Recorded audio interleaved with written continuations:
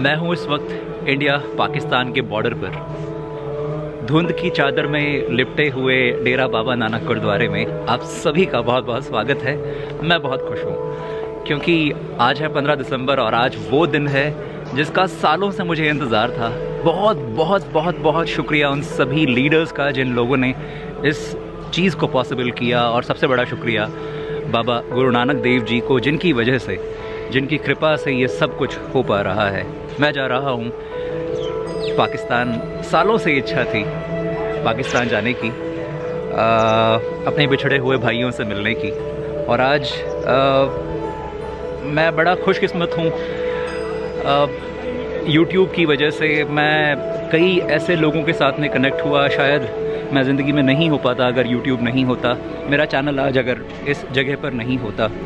और इन लोगों में जो कनेक्टेड लोग हैं वो हिंदुस्तान में भी हैं, पाकिस्तान में भी हैं, बांग्लादेश में भी हैं, नेपाल में भी हैं, दुनिया के सारे, मतलब बहुत सारे देशों में हैं। सो मुझे बहुत अच्छा लगता है। और बस अब करीब 7:45 हो रहे हैं। ये है गुरुद्वारा डेरा बाबा नानक। कल रात को मैं यहाँ पहुँचा था और वो खड़ी हुई है बस पीले रंग की। उस बस से मैं जाऊँगा इंटीग्रेटेड जो चेक पोस्ट है, ICP, बिल्कुल जो बॉर्डर पे है वहाँ, और वहाँ से फिर जो भी सारा प्रोसेस है वो मैं धीरे धीरे आपको बताऊँगा। मैं बहुत खुश हूँ, मुझे बहुत ज़्यादा खुशी हो रही है क्योंकि आज मैं इंडियंस और पाकिस्तानीज़ से एक साथ मिलूँगा पाकिस्तान में। गुरुद्वारे में हूँ, सर ढकना बड़ा ज़रूरी है। और ये है वो फ्री बस, ये कनेक्ट करती है रेलवे स्टेशंस को इस गुरुद्वारे से और इंटीग्रेटेड चेक पोस्ट को, यानी जहाँ से आपकी सारी फॉर्मेलिटीज़ होती हैं पाकिस्तान जाने के लिए।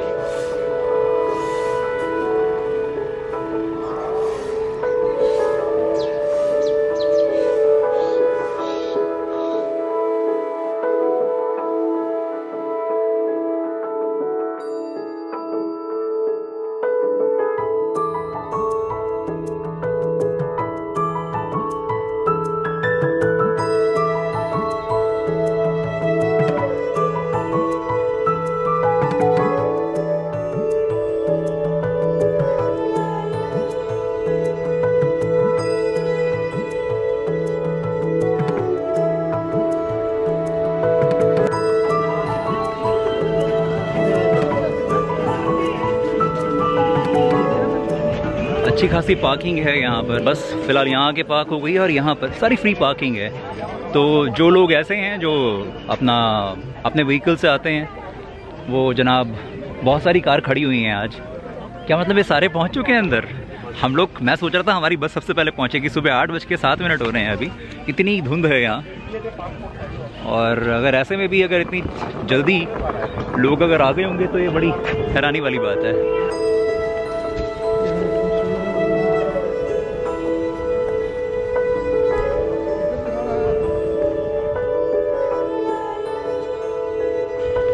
ये है डेरा बाबा नानक वाला बॉर्डर पॉइंट। बॉर्डर के उस पार है करतारपुर। ये करतारपुर कॉरिडोर के बारे में एक बहुत इम्पॉर्टेंट इन्फॉर्मेशन मैं आपको देता हूँ। पता है 5000 लोग अलाउड हैं एक दिन में यहाँ पर इस कॉरिडोर को यूज़ करने के लिए, लेकिन लोग बहुत कम आ रहे हैं। और सबसे ज़्यादा जो बड़ी वजह है इस कॉरिडोर में नहीं आने की, वो लोगों का एक भ्रम है। उनको ये लगता है कि अगर पाकिस्तान की स्टैंप लग जाएगी हमारे पासपोर्ट के ऊपर तो हम लोग बहुत सारी दूसरी कंट्रीज़ में विज़िट नहीं कर पाएंगे। जनाब, एक बहुत इम्पॉर्टेंट बात मैं आपको बताऊं, इस कॉरिडोर का नाम है करतारपुर वीज़ा फ्री कॉरिडोर। जनाब, आपको वीज़ा की ज़रूरत ही नहीं है। जब वीज़ा ही नहीं आपको लेना पड़ रहा है तो स्टैंप कहाँ लगेगी भाई पासपोर्ट पे? पासपोर्ट मांगा ज़रूर जाता है इस यात्रा को करने के लिए, वो एक बेसिक रिक्वायरमेंट है, लेकिन आपके पासपोर्ट पे स्टैंप नहीं लगती है। प्लीज़ आप इस तरफ ध्यान दें। बहुत सारे लोगों ने पहले भी वीडियोस बनाए हैं और ये बात उसमें की भी है, उसके बावजूद भी रिस्पांस उतना बेहतर नहीं मिल पा रहा है। ये बड़ी हैरानी वाली बात है। सो आप आइए, ये मौके बार बार नहीं मिलते हैं। हिंदुस्तान पाकिस्तान का ये पहला ऐसा कॉरिडोर है बंटवारे के बाद जहाँ सरकारों ने एक दूसरे के साथ जुड़ के आम आदमियों को अलाउ किया है पाकिस्तान जाने के लिए। पता है सबसे अच्छी बात क्या है इस सफ़र की? यहाँ पर कैमराज, मोबाइल फ़ोन सब अलाउड हैं। हम इसको पाकिस्तान लेके जा सकते हैं। और मैंने अभी यहाँ पर कुछ ऑफिशियल से पूछा कि क्या मैं यहाँ, ये इंटीग्रेटेड चेक पोस्ट है, बड़ी सेंसिटिव होती हैं आमतौर पर इस तरह की लोकेशंस, लेकिन यहाँ पर सरकार ने हमारे कैमरास को अलाउ किया हुआ है। ये अपने आप में वाकई बड़ी अच्छी बात है।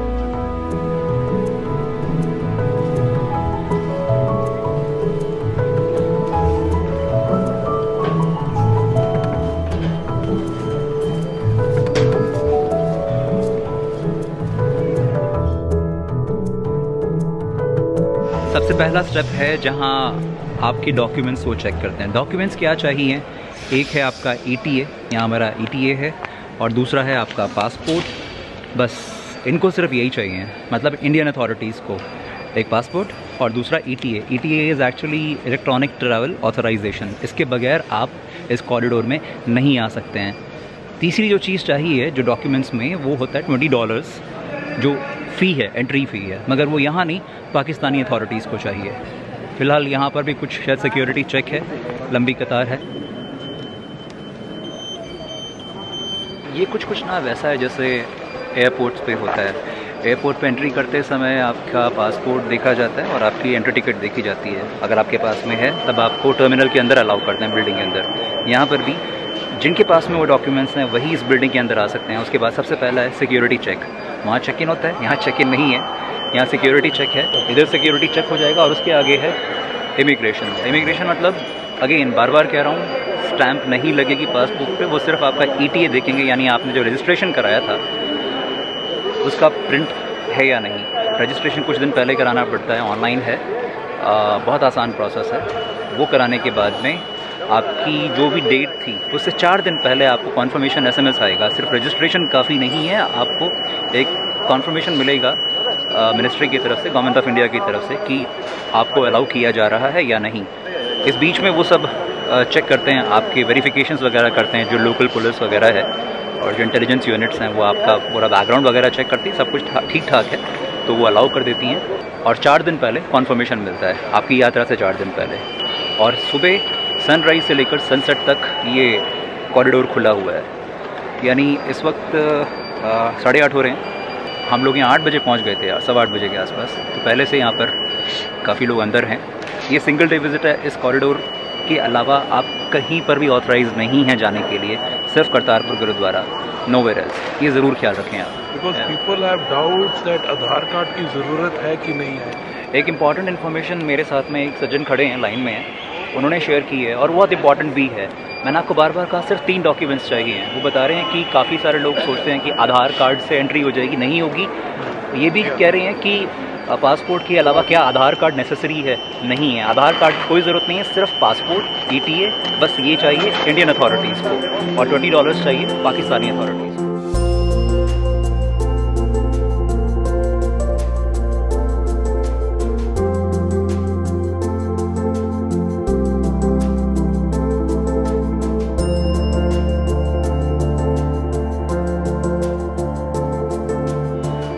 वो जो पीछे लगे हुए हैं वहाँ पर है सिक्योरिटी, और यहाँ इस तरफ है इमिग्रेशन। ज़िंदगी में कभी मैंने इमिग्रेशन और सिक्योरिटी को शूट नहीं किया था, यहाँ कर रहा हूँ। Very good. हम जब एयरपोर्ट पे होते हैं, जब कहीं विदेश जाना होता है, तो इमिग्रेशन के बाद में कस्टम अथॉरिटीज़ होती हैं, तो यहाँ पर कस्टम्स हैं। अभी वहाँ एक सिक्योरिटी चेक में एक थैला निकला, उसमें टमाटर और सब्ज़ियाँ भरी हुई हैं। तो मैंने पूछा ये अलाउड है?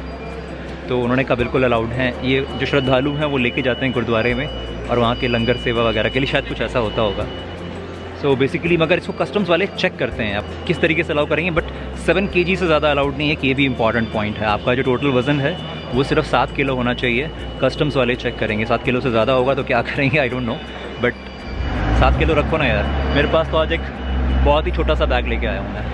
मेरे पीछे था इमिग्रेशन, और ये इमिग्रेशन शायद मेरे अब तक का सबसे कूल, सबसे स्मूथ इमिग्रेशन प्रोसेस था। कोई सवाल नहीं पूछा, हालांकि लोग सवाल करते हैं। इम्पॉर्टेंट इन्फॉर्मेशन ये पता चली कि सुबह 7:30 बजे पहली एंट्री होती है, उससे पहले ये लोग अलाउ नहीं करेंगे, और शाम के 3 बजे के बाद में अलाउ नहीं करेंगे। यानी 7:30 से लेकर 3 बजे के बीच में आप इस कॉरिडोर का इस्तेमाल करने के लिए एंटर कर सकते हैं इस जगह से। पासपोर्ट देखा, ETA देखा, ETA पर स्टैंप लगा दी है, और उसके बाद में उन्होंने कहा फिंगरप्रिंट्स स्कैन किए। पहले तो मेरा चश्मा उतरवा दिया, मेरे आँखों को स्कैन किया और उसके बाद उंगलियां दिखानी थी। उंगलियां दिखाने का आज जो प्रोसेस था वो बड़ा स्ट्रेंज था। बजाय 4 फिंगर्स दिखाने के, थंब तो खैर स्कैन हुआ था, उन्होंने कहा मिडिल फिंगर दिखाइए। वो बहुत अजीब था। मैंने कहा मिडिल फिंगर क्यों दिखानी है? तो उन्होंने कहा यूजुअली मिडिल फिंगर में कट्स नहीं होते हैं, इस वजह से आपको मिडिल फिंगर दिखानी है। तो आज मैं इमिग्रेशन को मिडिल फिंगर दिखा कर आया हूँ। अब मैं पहुँच गया हूँ कस्टम्स में, यहाँ फॉर्मेलिटी करके बाहर निकल जाऊँगा। कस्टम्स भी हो गया एज़ यूजुअल, बहुत स्मूथ। ये है कस्टम्स वाला फॉर्म, ब्लैंक फॉर्म लेकर आया हूँ, भरा हुआ फॉर्म नहीं दिखाऊंगा, उसमें मेरा पासपोर्ट नंबर है, नेम, मेरा gender, date of birth, passport number, nationality, profession, number of passengers, number of packages, क्या क्या लेके जा रहे हैं। इंडियन करेंसी 25,000 और US डॉलर्स 5,000, इससे ज़्यादा अलाउड नहीं है लेकर जाना उस तरफ। सामान सिर्फ 7 किलो, ये काम है कस्टम्स का। इससे ज़्यादा होगा तो अलाउ नहीं किया जाएगा, इस बात का ज़रूर ख्याल रखें। अब सारी फॉर्मेलिटीज़ हो चुकी हैं, यहाँ से मुझे बाहर निकलना है। देश छोड़ते हुए कभी भी ये काम नहीं किया था जो अब मैं करने जा रहा हूँ। अब यहाँ पर मुझे मिलेंगी पोलियो ड्रॉप्स, जिसका क्यों मिल रही है ये मैं अभी पूछता हूँ। मैं बैठ जाऊँ ड्रॉप लेने के लिए। Thank you. 2 बूंद जिंदगी की। मैडम ये क्यों लेते हैं? पोलियो वायरस हैगा ना, पाकिस्तान वाले इम्यूनाइजेशन नहीं करते। ओ अच्छा, इसलिए ऐसे यहाँ करके भेजते हैं।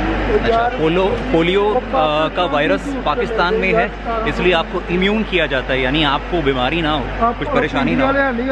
अच्छा है, बहुत अच्छा है। प्रिवेंशन के लिए हमारी हम बाहर निकल सकते हैं यहाँ से। हाँ, स्टैंपल होगा वैक्सीनेशन इस पर ETA फॉर्म था आपका, जिस पर अभी इमिग्रेशन ने स्टैंप लगाई थी। वहाँ पर पोलियो, ये कौन सा डिपार्टमेंट है? पंजाब सरकार का। पंजाब सरकार का जो हेल्थ डिपार्टमेंट है वो स्टैंप लगाएगा कि आपको पोलियो वैक्सीनेशन मिल गया। Thank you.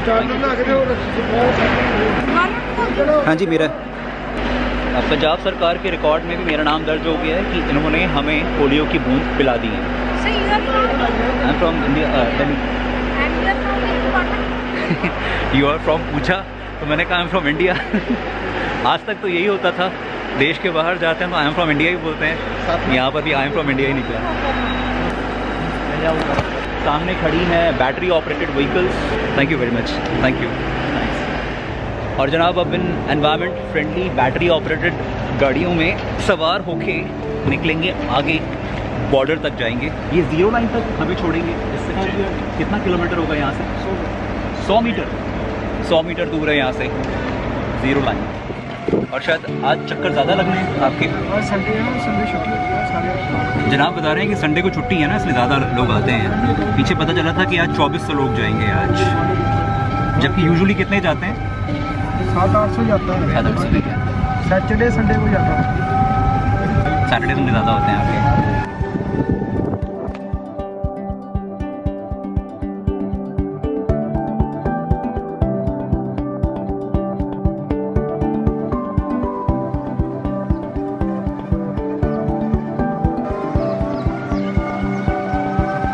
ये मुझे पाकिस्तान का फ्लैग नज़र आ रहा है।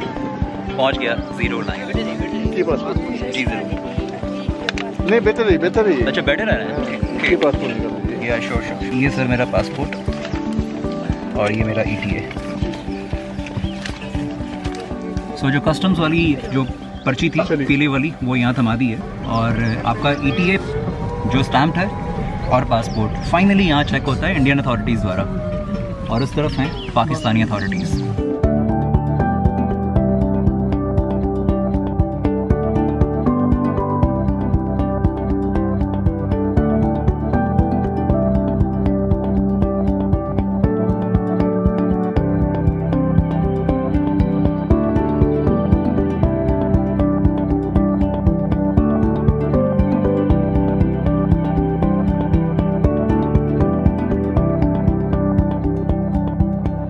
एक खास बात बताता हूँ आपको।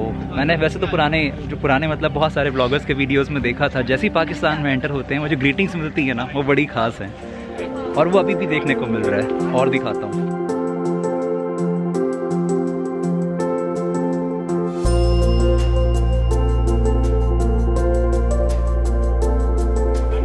ये बना रहे, इस तरह के कॉरिडोर्स और बने।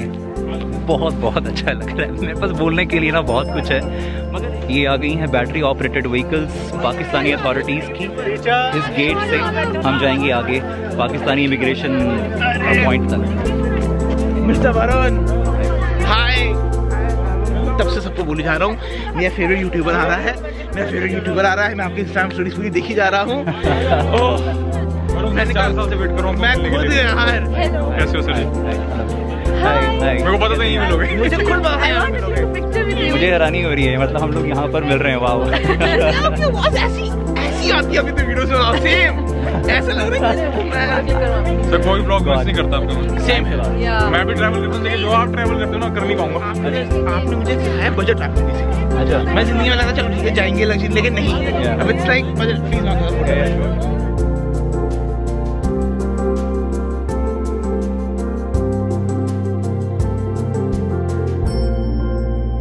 मुझे पता था कि इस कॉरिडोर, इस पीस कॉरिडोर में आके मुझे कुछ ऐसा ही वेलकम मिलेगा। दिन की शुरुआत बहुत अच्छी हो रही है। हमारा सफ़र पाकिस्तान शुरू हो गया है।